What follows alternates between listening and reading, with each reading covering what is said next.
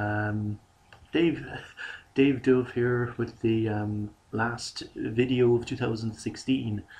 Um, Seasonal video. Well, here with a neighbour. So hope everybody's having a good Christmas. And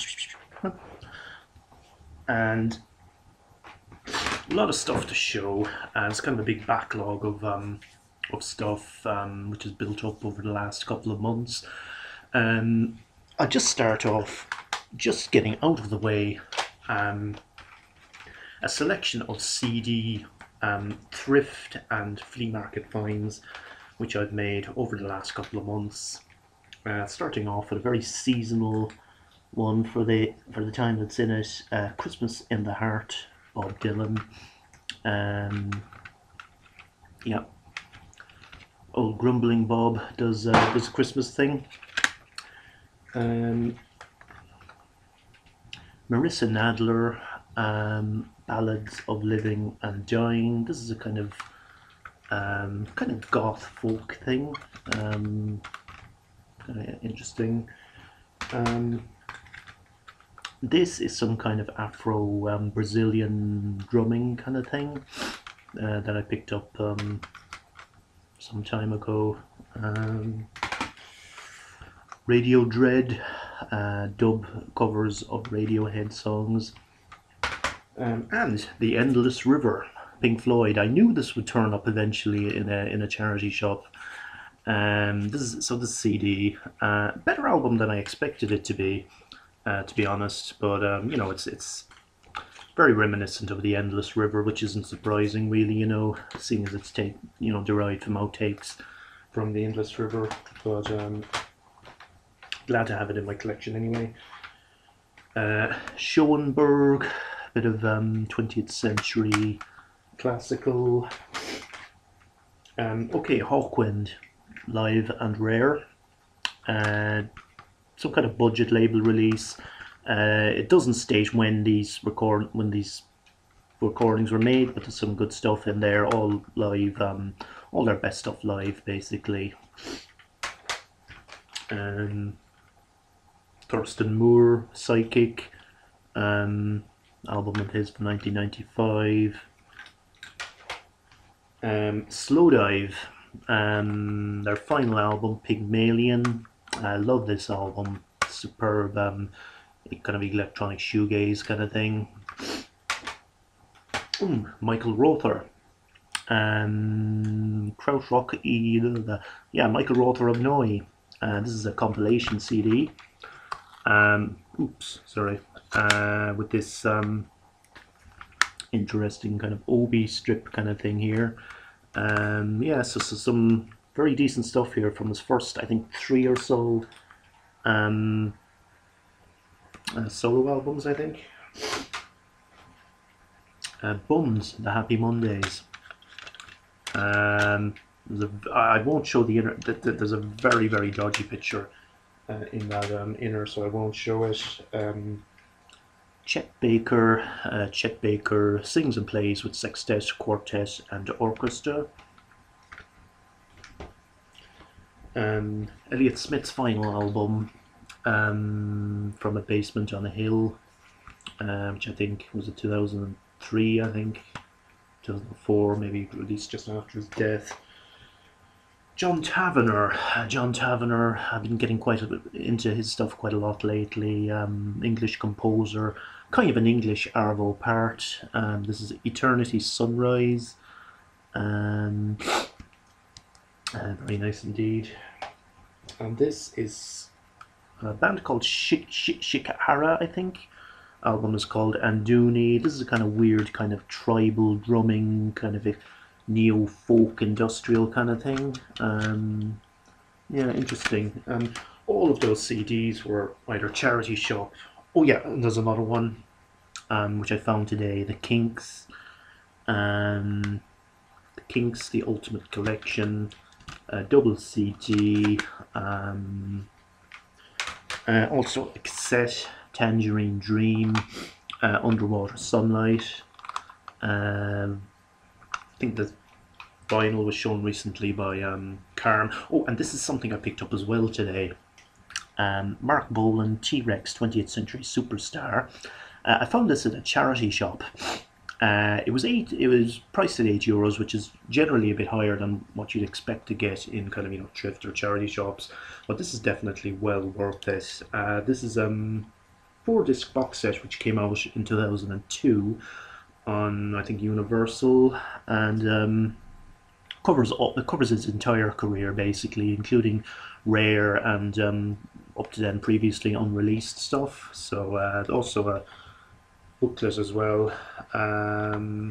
Yeah, it's €8, but I checked this up online. This goes for fairly big money online, so it was definitely well worth €8. Okay, I'm going to move on to the vinyl because we're already into 5 minutes. This is a Discogs purchase, something that was on my want list for a long time. I was able to buy this because of another record which I sold online, so that allowed me to pull the trigger on this. So that is Henry Cow's debut album, Henry Cow Legend. The first album by this legendary Canterbury band. So this is an original UK pressing on Virgin, and you'll notice it has the original black and white Virgin labels there.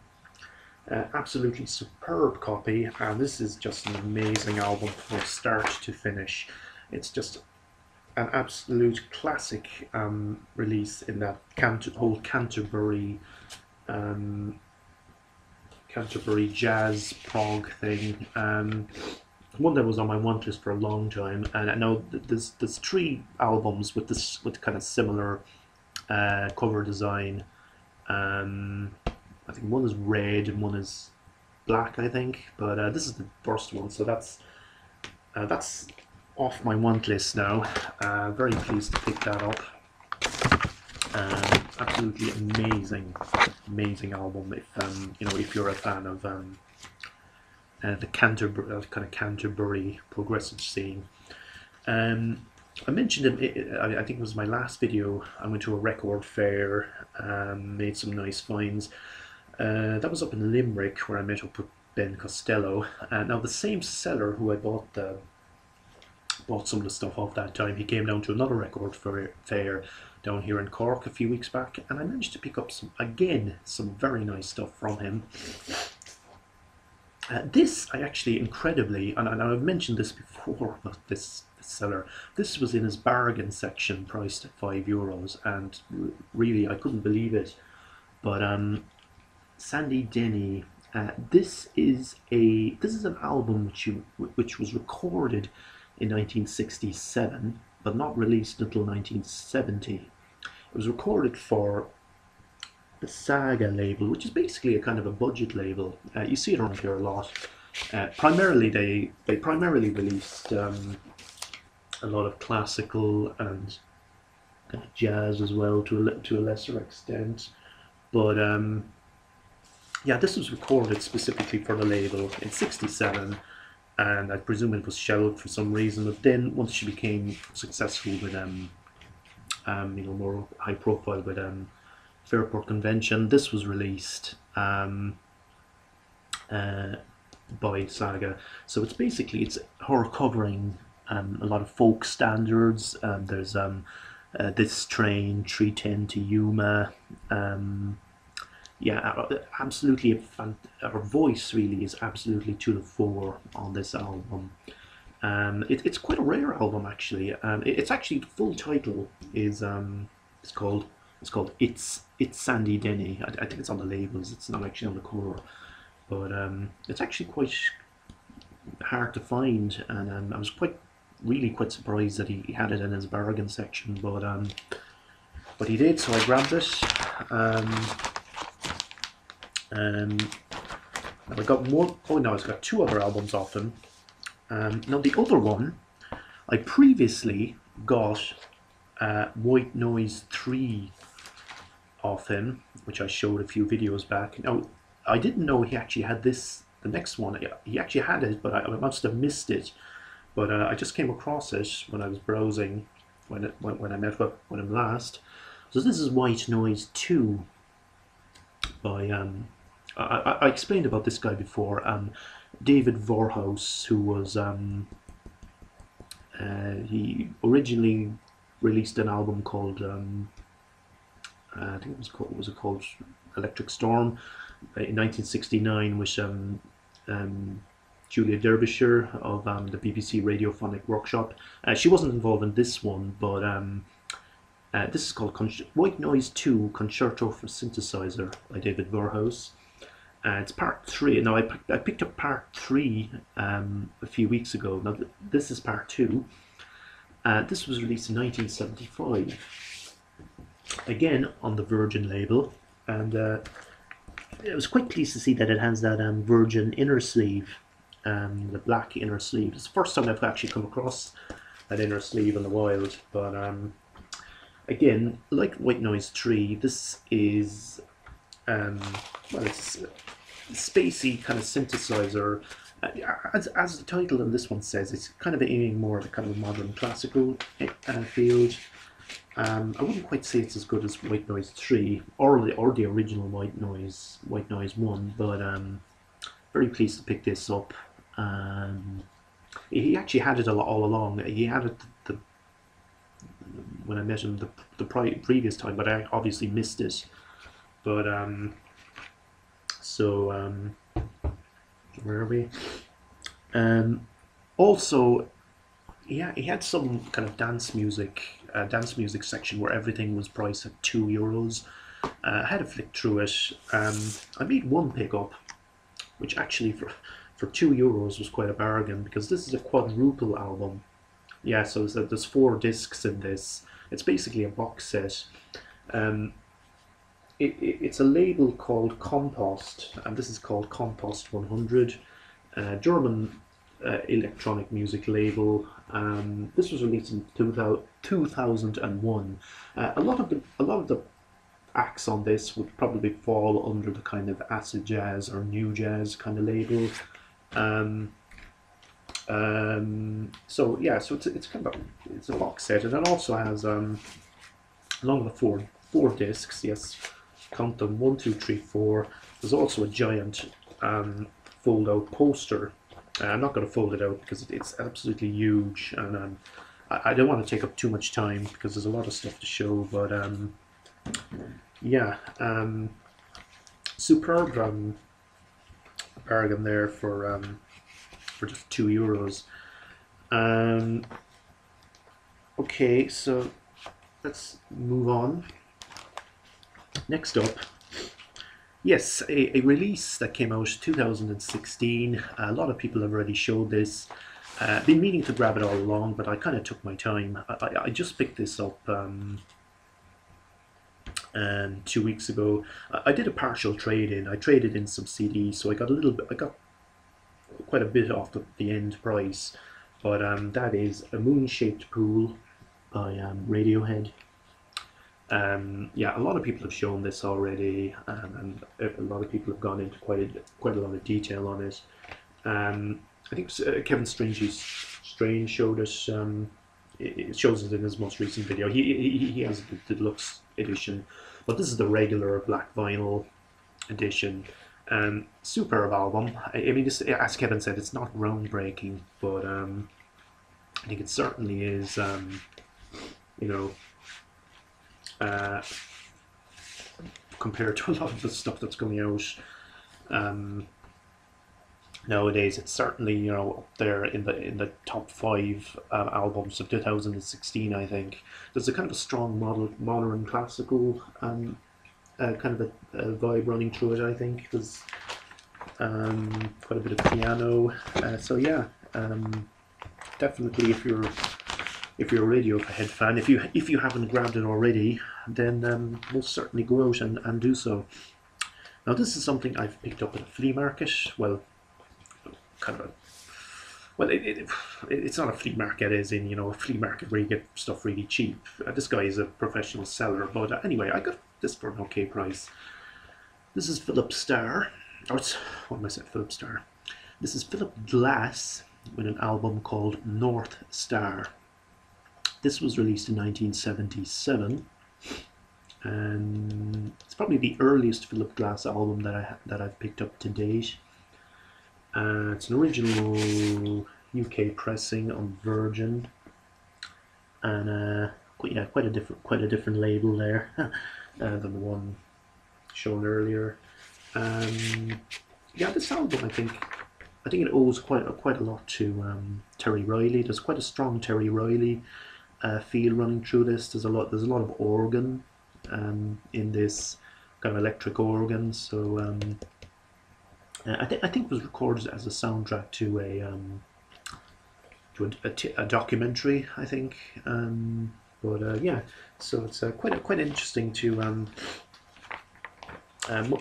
almost everything by Philip Glass I have is kind of more from the 80s onwards, so it's interesting to get that kind of earlier perspective on his work. This is something that I picked up, okay, again, my local independent record store. This is a kind of relatively newish release. It came out 2 years ago, but this was in their kind of reduced section. It was still sealed, still sealed brand new, but it had the price had been reduced by about a third. So I got this for €10. This is Left Field's most recent album, Alternative Light Source, which actually came out. Oh, it actually came out last year, 2015. You know, they did release one of the best albums of the 90s in Left Fieldism. This is, I think they're down to one single member now. They were a duo. What's the guy's name again? Just bear with me. Neil Barnes, I think. But yeah, interesting one. There's some guest vocals on here, as Left Field generally tend to do. There's the guy from the Sleaford Mods is on one track. What's his name again? I just can't think of his name off. But yeah, this is a pretty good album. Not up to the same standard as their 90s work, but definitely I thought it was worth grabbing. In the same store, but this was secondhand. This is a band called the Bongos, and this is called Time and the River. Mini album released on Fetish Records in 1982. I didn't know too much about this band, but I grabbed this pretty much solely on account of the fact that Cozy Fanny Tootie of Throbbing Gristle makes an appearance on this album, playing clarinet. So this is kind of this post-punk, kind of with a maybe poppy punk feel, but then interspersed with these weird kind of almost free jazz kind of moments. So it's really a kind of an unusual one. Yeah, the Bongos, and it's released on the Fetish label in 1982. Yeah, an interesting one. What else is there? Oh yes, this is something I picked up just a few days ago. I originally saw Ben Costello show this, and I'd been on the lookout for it since. And the other day, I picked it up. I just happened to come across it in a second-hand record store, and this is John Sermon and Jacques DeJohnette, and this is ECM, an album called The Amazing Adventures of Simon Simon. This came out in 1981. I remember the cover when Ben showed it originally, and I've been on the lookout for it since. And so John Surnham, yeah, English saxophone player. He also plays the bass clarinet and synthesizer.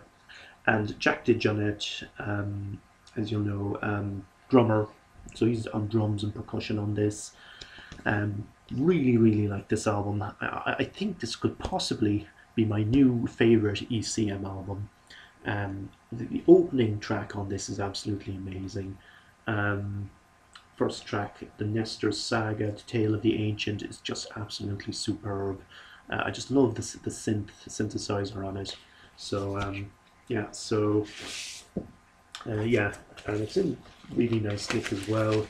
The Amazing Adventures of Simon Simon, ECM 1981. Almost there, almost at the end now.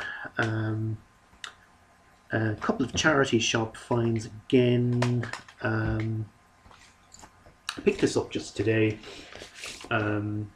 Roxy Music, Flesh and Blood. This is one I've been missing.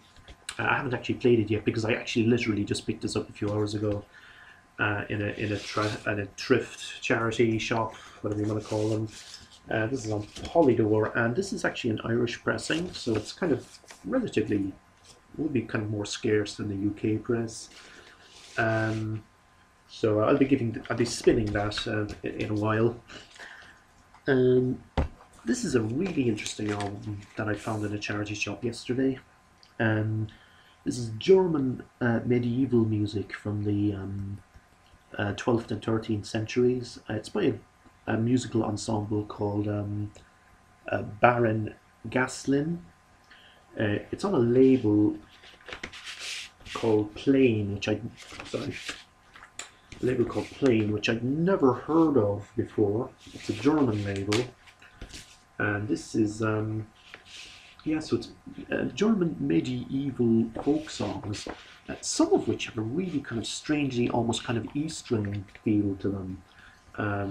Yeah, this was released in 1980, and it's actually, I looked this up online. This actually is quite rare, this album. It goes for quite a bit online, so it's a really nice find.